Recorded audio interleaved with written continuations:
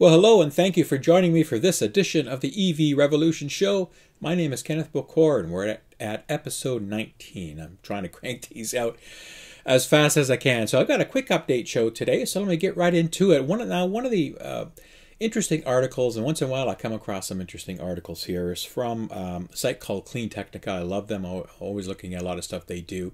And they had this interesting article that was from about a city in Spain, and it's called Life in a City Without Cars. And it was pretty interesting because if you travel to lots of places outside of North America, because it's not that common in North America, but certainly in Europe, it's very big, and in other countries where the downtown areas of cities and towns are pretty well car-free or very minimalistic from car presence perspective, because it's open for pedestrian and it's open for business and other shops and venues for pedestrians to see. So this is an example of a city. It's a city in northwestern Spain called Pontevedra. And there was a mayor by the name of Miguel Lores, and he took power in 1999.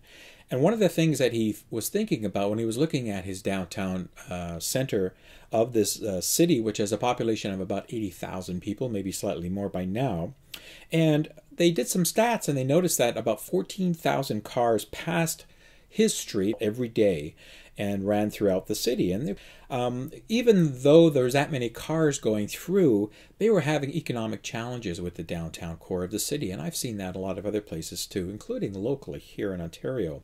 The city was in decline. It was polluted. There was lots of traffic accidents, not a lot of people coming down to support the businesses and so forth. They did a public consultation to talk to the public about getting rid of cars in the downtown core, and it actually went over very well.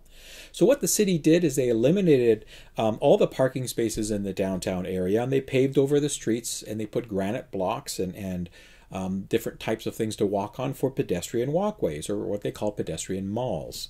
And now what happens in this city is that people park on the outside of the outskirts of this area, and they walk or they take public transit. So the minimal transit that is allowed is public based from that perspective. And it's not a very long walk. I think it takes about 15 minutes to go from the edge right into the downtown core of the city. So, and there are lots of shops and things to do along the way. So it's not a very long walk.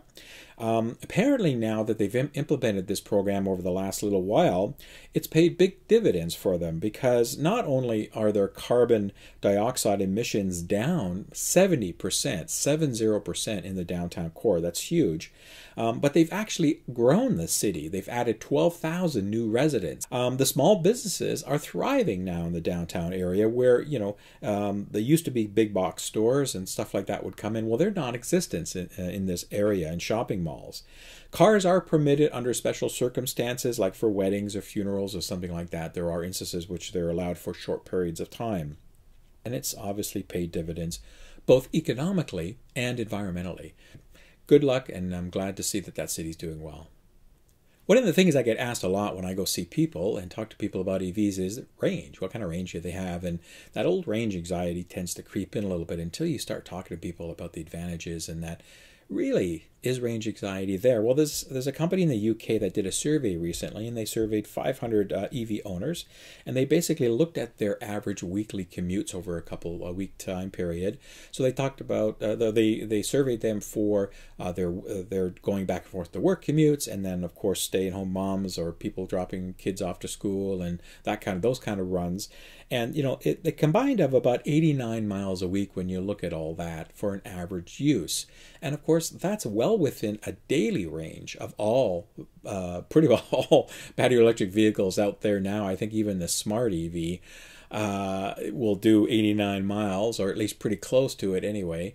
And this is a weekly number, not a daily number that the survey had picked up. So, I think once people who are starting to investigate EVs look at their daily driving habits and their weekly driving habits, and I think they get this perception that they've got to be charging it all the time, and they're going to go out, where are they going to charge it? Well, most of the trips, vast majority of the trips that you're going to go on in a daily basis are going to be well within the range of your miles of your charge that you have. So And now, of course, with EVs becoming even higher mileage ranges, like we're seeing 250, we're seeing 300 miles now for the Konas and the Hyundai. Of course, Model 3 long range takes the trophy with about 300 miles, 310 miles, basically. It might be slightly more.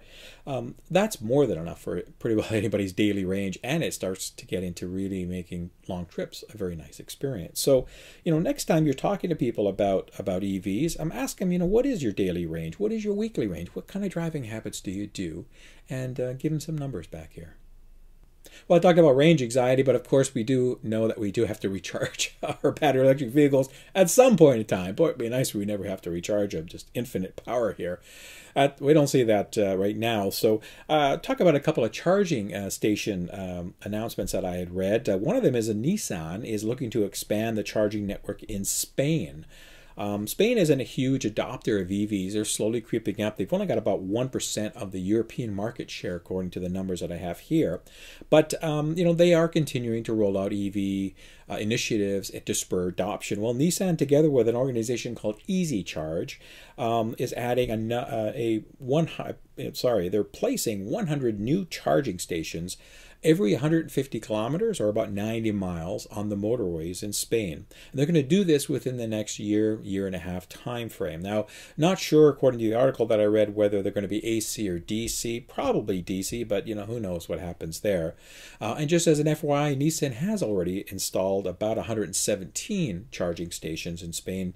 And those have been pretty well mostly at their dealerships, and that's typically where you have a dealer that sells a Leaf. They'll have at least one charging station there for public use, for owner use. So anyway, good to see more expansion in other parts of Europe other than what we've been hearing in some of the bigger countries where adoption is going even faster. So glad to see that things are growing in Spain. Now, on that same note, in the UK, going back to the UK, which I've talked about, is pretty well one of the leaders in EV adoption. They've been going crazy for quite some time. Well, I do hear rumblings from some of my friends on the YouTube chat that we have going all the time of issues with some of the chargers. EV adoption is becoming quite prevalent in the UK, and sometimes the chargers aren't working a lot, and it's a pain to have to try to find another one because they're pretty busy out there. Well, there's another company called InstaVolt, which is looking to get your dollars or your pounds for your charging needs in the UK. They just celebrated their 200th fast charger installed. So that's interesting because they only launched about 12 months ago, and they've been able to roll out 200 DC fast chargers, which is fantastic. They are actually now becoming one of the biggest players in the DC charging segment in the UK, and they stand at more than 1,800 in the entire country.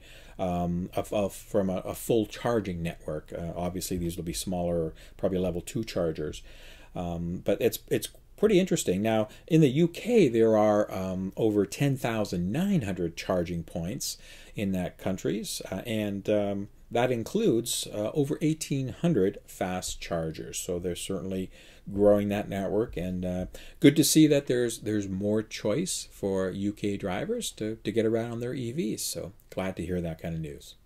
Now, a quick update on the U.S. tax credit situation. We know that Tesla's already come and gone, and they've passed the 200th vehicle delivered in the U.S. so that tax. A federal tax credit is now in the phase-out period, but there's still a few other manufacturers that haven't clipped that level yet, and I'll talk about the top 5 that haven't. No, BMW hasn't. They've only delivered over 77,000 electrified BMWs since the program inception, so they got a long way to go. Toyota with just almost 91,000 electrified units. I guess that's their Prius hybrids that they've delivered. Ford is at 110,000, almost 111,000 now, so they've got a long way to go to reach the phase out. Nissan still has a long way to go at 125,000 and change. General Motors now, they are the next one that I see is going to hit the phase out period. They're at 196,000, just shy of 197,000 EV cars, so electrified vehicles sold in the U.S. So about 3,000 shy Being that this is the end of October, these numbers were calculated. So being that there's a couple of months left and the Bolt seems to be on the rise for sales and the Volt is still doing well, I do anticipate that they're going to hit that 200 level before the end of this calendar year. So if you're interested in buying a Chevy, be it the Bolt or the Volt, and you'll want to take advantage of the U.S. federal tax credit that's still in play for that, depending on, again, it does depend on income and the type of car and everything that you buy. But if you qualify for something, you may want to not wait any longer and get into that GM electrified vehicle before the end of the year, because I'm afraid that the U.S. tax credit phase out will happen there. Now, I know that there's things going on in the government, and the midterms just finished a couple of days ago, and the dust hasn't settled from that. So I don't know what's going to happen when it comes to some of the bills that are on the floor for pro EVs to extend the programs, or other bills that I've talked about that are looking to shrink them and take them away. There's all kinds of stuff going on there, and I've had a lot of comments over the last couple of shows about that, and I appreciate those comments. Thank you very much. So I really don't know what's going to happen, but it's one of those things that, in this case, the manufacturer is going to hit that phase-out level. Yes, there was some talk as well about extending the phase-out to more of a time-based, maybe for another few years versus a number. But, until anything happens, folks, the program is what the program is. And we learned the hard way here in Ontario when our new government came in and cut the program within a couple of month period. And people were scrambling to try to get cars, EVs, to be able to qualify for this program. And there's a lot of people that I talk to now that have missed out on that program because they just didn't pull the trigger fast enough and didn't look to purchase an EV when the incentives are still around. So if this is important to you, that I would look at making a decision, at least if it's a GM decision, relatively soon. So I mentioned that Tesla reached the phase-out period, but they now, when we look at outside of the U.S., of course, their sales are still doing well. They had I talked about the quarterly report a couple of shows ago, so I won't get into that. But there was an announcement that they do plan on now starting to deliver Model 3s. These are left-hand drive units, not right-hand drive. They're the normal left-hand drive units in March of 2019. These will be the long-range models. They will not be the standard range, at least to the information that I've been able to see. And they should start taking deliveries there. There have been some emails and contact that have been sent out to Chinese reservationists who are looking for their Model 3 that they should be receiving configuration emails soon, within the next few weeks. Probably by the end of the year, maybe early January is probably a safe bet for that, for the configuration emails. But hey, if there's anybody that knows anybody in China that has a reservation for Model 3 and that gets one of these emails to configure and place their order, please send me an email or let me know in the comments. I'd love to keep up to what's going on there in China. And just remember now, and this is Tesla expects big sales in China. We know that sales are booming, and I don't talk a lot about specifically China sales because it's huge. It's basically they're half the world right there from a adoption perspective. There's a lot going on, but even though with those high adoption numbers, Tesla still expects the Model 3 to do very well, and that's after this whole import tax thing that's going on now. In fact, the clients in China that are going to buy a Model 3, they're going to have to pay a 40% import tax. 40%, folks. That's quite a lot. And that was only 25%. Well, I shouldn't say only, because even 25% is a big tax in my book. And that's before all these import duties and tariffs and wars and all this stuff happened between the U.S. and China. So we'll see what happens. We'll see how Tesla reports earnings, in the third quarter, I guess. I'm trying to remember, probably for next year once Chinese sales get going, see what happens there. But at least it's good to see the Model 3 getting out to the rest of the world. And again, when I get information on the right-hand drive stuff for my UK folks and friends and friends in Australia, New Zealand, and other countries, I will certainly let you know what happens. Quick update on Mercedes. I've already talked about their first entry into the all-electric market, the EQC SUV that they're coming out with. Well, the quick update to that story is that they do plan on meeting the production targets in the mid-2019 timeframe is when production's supposed to start. Their battery supplier, or their plant that's building the batteries, has already produced more than 200,000 batteries. These are lithium-ion based batteries technologies, of course, and they do anticipate with that load that they've already got, that storage of batteries and the increasing production, so they should be able to start production on the full line of the vehicles in the spring of 2019. I guess they're waiting for some other things, but it's good to know that Mercedes is at least getting into the game, and they don't seem to be slowing down as far as their timelines for the EQC. I do expect it to be a wonderful SUV, to be very nice, but it's not going to be cheap, of course, as I've mentioned on a previous show. But glad to hear that things are moving forward for Mercedes. And last but not least, on this quick episode of EV Revolution Show, I've got this story. I talked about electric boats before, and ferries. I think in Norway is one of the first companies, and no surprise there, that have an all-electric ferry. Well, here I'm proud to say in Canada that, yay, we're finally getting to the all-electric, well, almost, all-electric ferry game here in Ontario, actually. We're going to have two ferries that are going to hit the waters beginning in 2020. They're going to go in operation here. These particular ferries are operated by the Ministry of Transportation for Ontario, or what we call the MTO. They're a provincial government agency, and these are a couple of ferries that are going to go into operation. One is going to do an Amherst Island run, and the other one is Wolfe Island, and this is in the area of Lake Ontario and the St. Lawrence River areas where these ferries operate here in Ontario. The Amherst Island ferry will have a length of 68 meters and a width of 25 meters, which can accommodate 300 people and 42 cars. The Wolfe Island ferry, which will go into operation in 2021, will have a length of 98 meters and a width of 25 meters to hold about 400 people and 75 cars. I said almost all electric because both of these ferries will be powered mainly from batteries, but they will have a diesel engine as a backup. And I guess that makes sense. You don't want to be out in the middle of your crossing, wherever you're going from the ferry island or back to the mainland, whatever, and all of a sudden run out of juice. That would be kind of not very safe. So they're going to have a diesel backup to ensure continued mobility, to at least get them to the end of the line.